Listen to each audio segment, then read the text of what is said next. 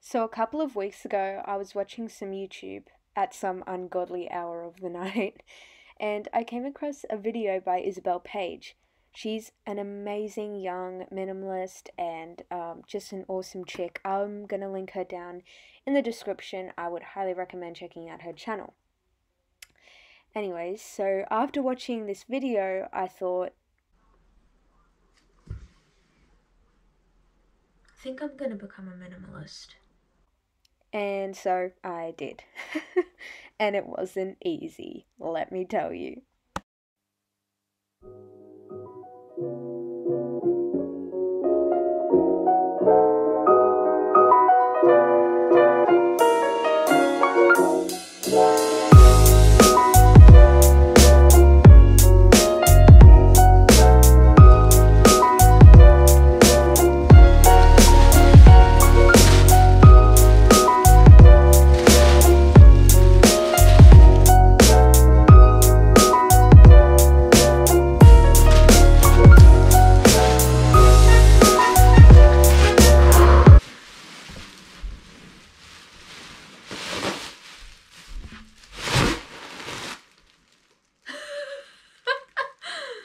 So this is the big bag of clothes that I have got rid of. It's so heavy I can't even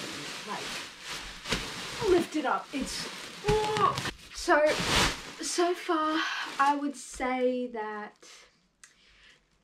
becoming a minimalist has been pretty good so far. I would suggest to anyone, whether or not you want to be a minimalist, I would just suggest going into your wardrobe and throwing away some of the clothes that you haven't worn, because it's actually, for me, it was very therapeutic. I will show you in a minute, but my wardrobe has shrunk quite a bit, and something that I always thought that I was pretty, I always thought that I didn't have many clothes, but I actually did have a lot of clothes, as you can tell.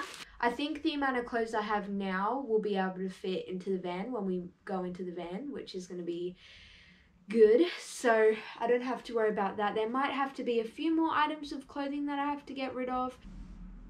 I think it will be able to fit with the amount of clothes that I have.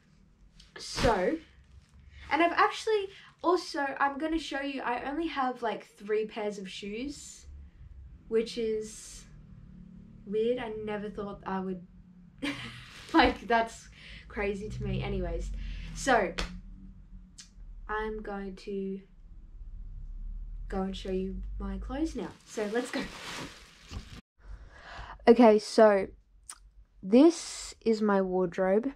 I know it looks pretty full right now, but if we cut off from here, because these are just old sentimental clothings that I am going to keep, but I'm not bringing in the van with me. And then from here, because this is belts, and these, I still have to get rid of some of, like, a lot of this stuff, so just ignore that for now. But only this part in the middle from here to here is my wardrobe. So these are my shoes that I'm keeping. I lied, there's actually 4 and probably 5, because I need to get a pair of fancy shoes for when I need to for when I'm going out and wearing my dresses. So I'm probably just going to go online and look for a pair of shoes that I like that is suitable for all my dresses. And yeah, but these are my 4 pairs of shoes. I've got thongs because, hello, it's Australia. I've got a pair of sneakers, and I think, yeah, obviously self-explanatory. And I have my Vans for just going out every day. I literally wear, these are pretty much the shoes that I wear 80% of the time, no joke. I wear those shoes so much. And then I have my Doc Martens, and I got them for my birthday last year. They were way too expensive, and I love them a lot, so there's no way that I'm giving them away. So yeah, these are my 4 pairs of shoes. My hair. It's actually, there's a mirror behind you, so I'm looking at the mirror. It's not looking too bad. It is pretty bad. Like, hello. But I stopped washing it. I know this isn't necessarily a minimalism thing. I know that really there is no box to minimalism. Every person who calls himself a minimalist practices minimalism in different ways. And it's not only just because of minimalism or anything like that, it's just because I don't want to have to bother with my hair when I'm in the van, and I don't exactly want to bother with my hair in life in general. Depending on what shampoo you use, it can have things like silicone in it, which has like a coating around your hair thing, like your hair, individual strands, and it doesn't allow it to produce allow your scalp to produce oils properly or something. I don't know. If you're interested, you can go research it. But I've stopped washing it, and so far it hasn't been bad at all. I've watched quite a few videos of people doing the same thing as me, and a lot of them, it's like a lot of mixed opinions out there. For me, I did notice a difference. My hair is a lot oilier, but that is also because I only started doing this a few weeks ago, and it does take quite a while for your hair to catch up with, like, kind of, it takes a while for your hair to even out with the production of oil. But something that I've learned is that if I put coconut oil on the bottoms of my hair, then the tops of my hair, I don't know what happens, but somehow it makes the top of my head less oily. So in conclusion, more oil on your hair makes less oil in your hair. Doesn't really make any sense.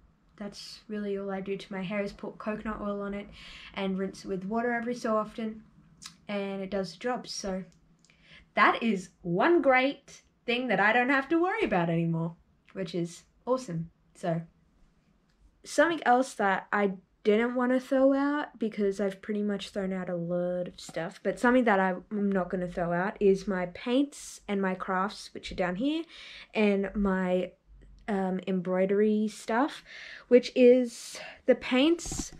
They only take up that much, and in this orange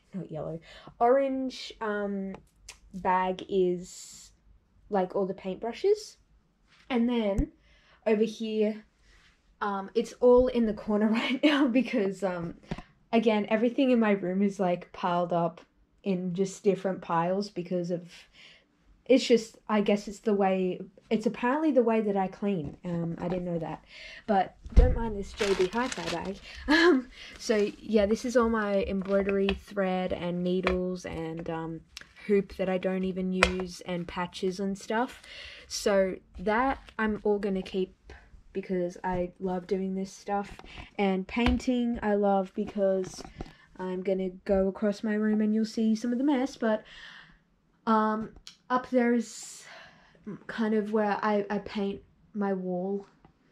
Also this minimalism thing, I don't know what it is, it's been making me feel a lot happier and a lot more full, which is ironic because you're throwing away stuff, and just having like a cleaner room has been really nice. And yeah, that's just another thing that I've reduced a whole bunch. Like, this is probably from before, this is like maybe a quarter of what I had. Yeah, maybe a third. I'm in denial. I don't want to jump into this van and travel around in this tiny little space with my family and also not be used to the fact that I don't have many things. I don't think I use many of the stuff that's in my room. I use the the stuff that I'm keeping. But it's just more of the fact that I still have this stuff, like I still can have it, and I don't want to go into the van and go from having all this stuff to having nothing overnight. And I think me being used to it first, especially with my clothes, me being used to not having as many clothes or being used to not having as many things, will be easier when I'm in the van, because to be quite honest, no matter how aesthetic the photos are on Instagram, van life is not going to be easy, and I know that. It's going to be worth it and it's going to be a lot of fun, I know, but it's not going to be easy because I'm just going to be stuck in this small space sometimes with 3 other people of my family, and we're going to have arguments, and maybe it's raining so we don't really want to go outside, or maybe we're in a parking lot of some random shop, so grocery store or something. So yeah, so I just wanna get used to some of the things now while I can before I go into the van, if that makes any sense. I think it does. But yeah.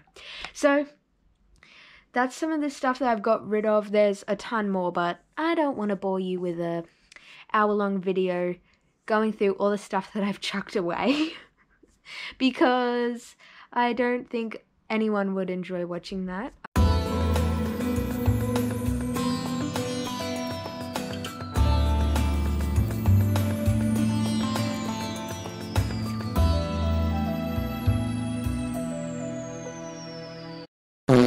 So I hope you enjoyed this video this week. I really do apologize for not posting over the last couple months, but it's been because the van has been at the mechanic, actually multiple mechanics.